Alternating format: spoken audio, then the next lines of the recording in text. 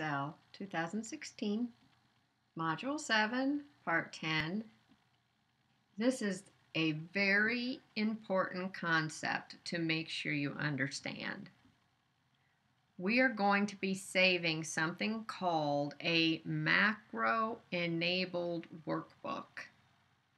You must save your workbook as macro-enabled once you have created a macro in it.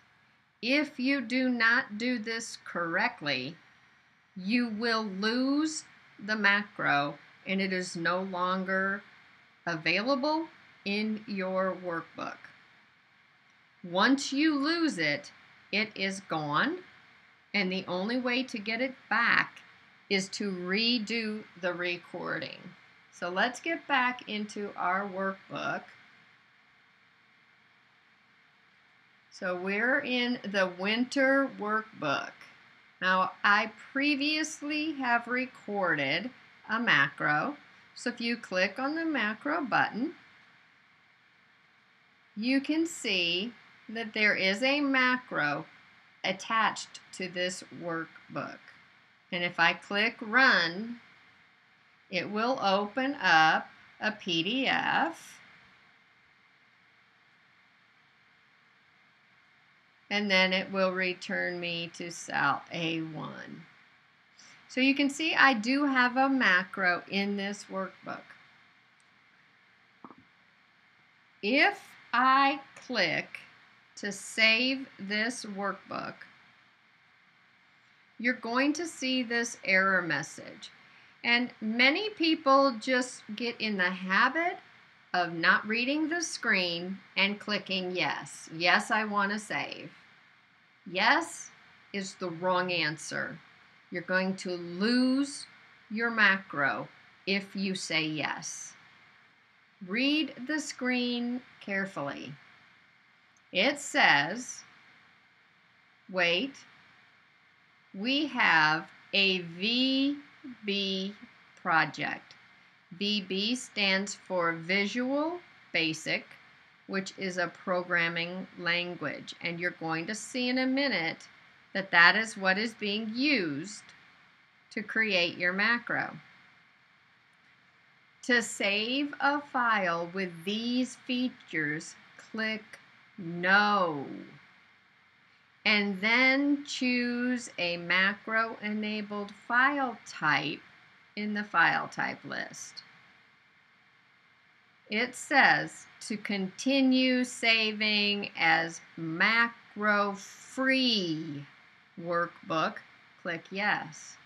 If you click yes, you are creating a macro-free workbook and your macro will be deleted.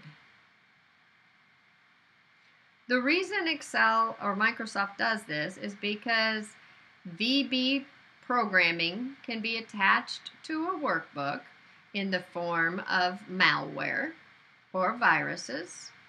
And so this is one way that they could, send out malware. So in order to protect us, they give us this warning. Now wait a minute, you have a workbook here that's got a VB project in it. If that's not what you intended, continue and save it as macro free.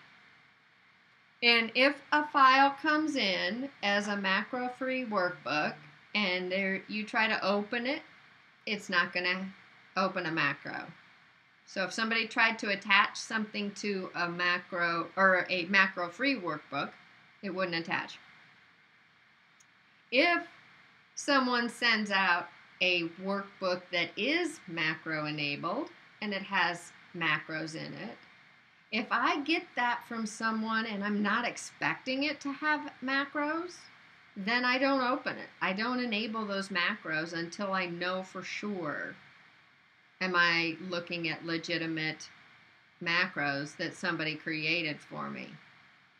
I have a software vendor I work with. When they send out their price list, it has macros in it. I get the option. Do I want to enable those macros or not? Okay. If it's a trusted vendor, I've worked with them for many, many years. Yes, I can enable those macros and feel safe about it. But if my friend sends me a workbook and I'm not expecting macros to be in it, I might contact them before I enable the macros and make sure they're not some sort of a virus. So in this case, I need to say no. And when I do that, it opens up this Save As window. You want to pay attention to a couple different things. First of all, your location. Second of all, down here, the second option, the Save As type. Click that drop-down arrow and notice you have an option here that says Macro Enabled Workbook, which is going to end in .xlsm instead of .xlsx. So I'm going to choose this. Now this is going to become macro enabled. Notice the extension changed in the file name.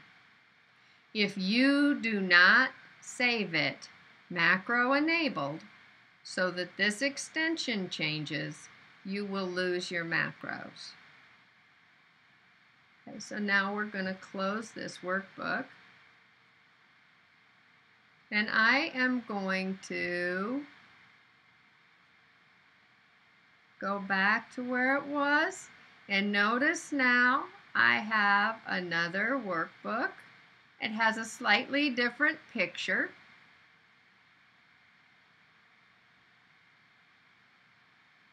And it has a different extension. When I open this up, it comes up with a security warning. And it tells me that the macros have been disabled. Okay, so let's say I tried to run the macro. So I did Control R to activate it. And you notice nothing happens. If I went to the Developer tab and I went to Macros and I said Run, oh, it says nope, you can't do that. You didn't enable the macros. Okay, so unless you actually enable those macros, they will not work. So you need to be really careful about that when you open these files. The first thing you need to do is pay attention to this security warning.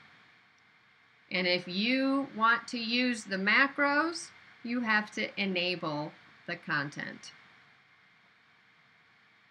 Once you have enabled the content, now Control R, you can see it actually did something, and then it came back here and gave me the PDF. So you can see the macro is attached and working in this file. If you had not saved it, XLSM, and it was still your XLSX, you would have lost your macro and there's no way to get it back. You have to re-record it. We will get into creating another macro in the next segment, and then we will look at how we can edit those macros.